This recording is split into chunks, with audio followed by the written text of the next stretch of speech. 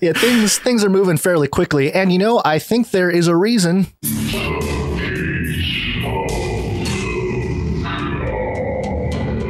We mentioned it a few episodes ago, how CERN is firing back up, and we noticed some strange things going on from that as already, but they actually hit some particles, smashed some particles at super lightning fast speed. And, you know, I think they said they found 3 new particles or something. So, yay. Good for them. Yeah. But, you know, it's not really important what the science is doing. It's more important what the culture is doing. And so, you know, people like us, we've been talking about CERN forever. I made, 50 videos on CERN Watch and documented a whole bunch of stuff about CERN. But anytime CERN comes up, it is something that stirs the conspiracy theories about dimensions and portals and stuff opening up. But of course, we need somebody to debunk such crazy ideas. And so I introduced to you Snopes.com. Oh, good. The greatest debunking platform of all mainstream media. Probably the debunking platform that itself has been the most debunked. Yeah, the most debunking platform. Yeah. Oh, Yeah. You know what? We used to have a debunker bunker jingle. Remember that? Uh-huh. Yeah, it would have fit here. The debunker bunker. Yeah, yeah. So the headline here. No, CERN didn't open a portal to another dimension in July 2022. Thank God for Snopes, man. We're only 8 days into July. How do you know it's not going to open up in the next 2 weeks, 3 weeks? Well, that's how you know that it's true and that they did open up a portal. CERN has long been a favorite obsession for conspiracy theorists. And did CERN open the portal on July 5th, 2022? Rating false. Fact check. CERN, which is the acronym for CERN, the French language for the European Organization for Nuclear Research, has long been the target of fantastical conspiracy theories. So it should come as no surprise that on July 5th, when the scientists at CERN fired up the Large Hadron Collider after 3 years of upgrades and maintenance work, some conspiracy theorists would fire up too. Woo! We're fired up, baby. They're not wrong. For example, one Twitter user surmised that CERN was opening up a portal of astrological proportions, stating obliquely that said portal had to do with an early summer sky show featuring a rare planetary alignment. Okay, great. Astrological. I like that. That's funny. Random tweet. Random tweet.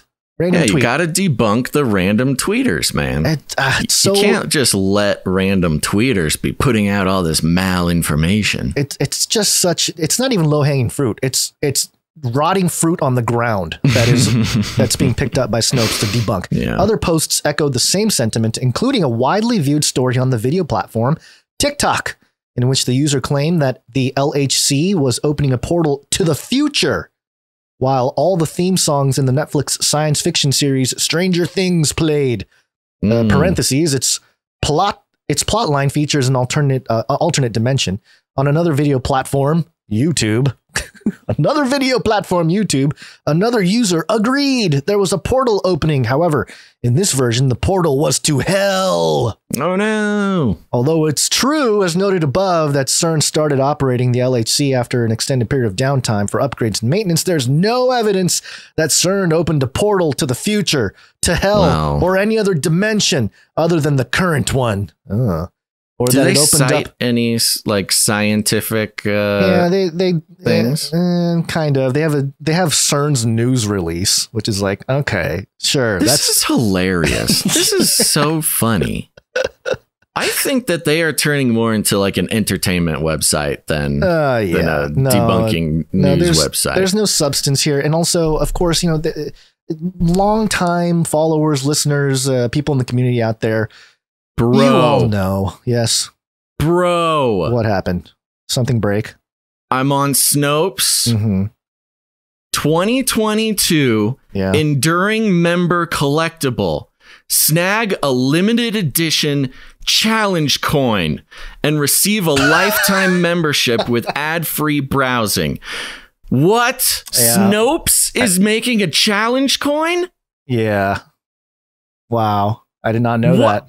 We're getting Adam Carolla all over again. We're getting Adam Carolla by Snopes. By Snopes.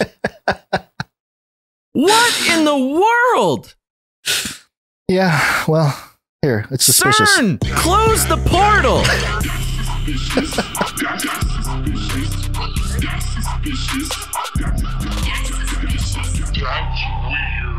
Now, of course, the things that were not mentioned in the Snopes article, but are part of the milieu and the history of CERN and all the weird things that surround it.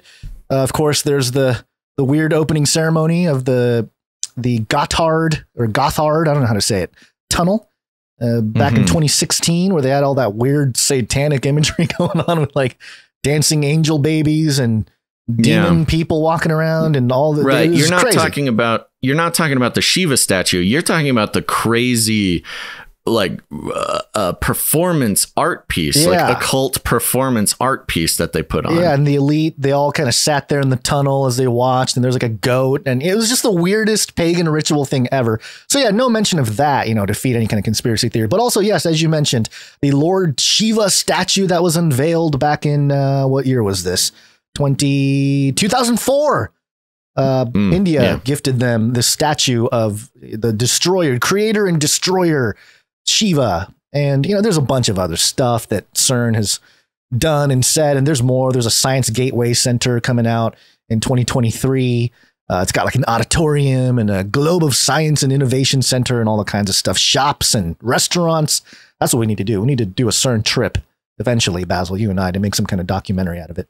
Right. And then also, for people that don't know, the birth of the World Wide Web was invented by a British scientist, Tim Berners-Lee, in 1989 while working at CERN.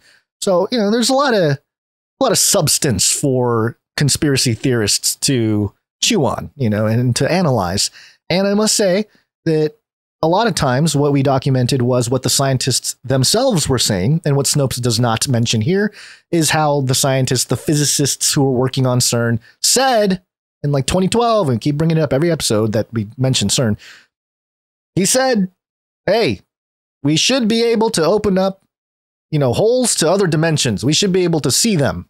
Yeah. So it's in their own words. Yeah, it's in their own language. So whatever.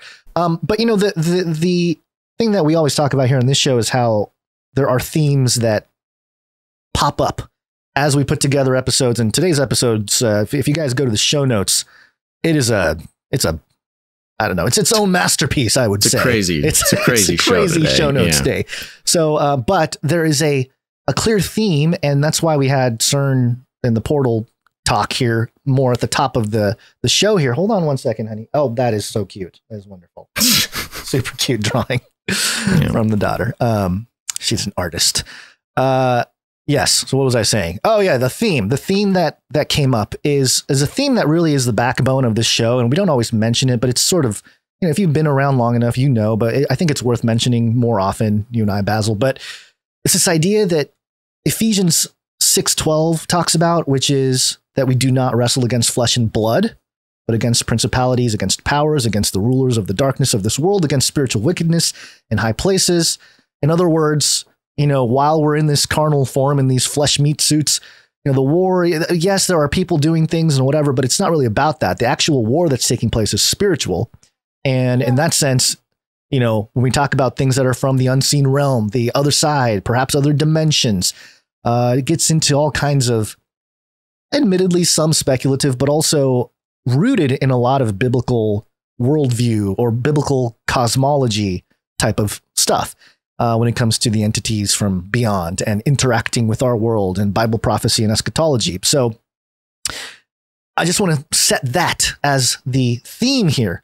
And when we look at things happening in the world, we might be able to see some hints as to what the spiritual influences are regarding those events, which leads us to the story here.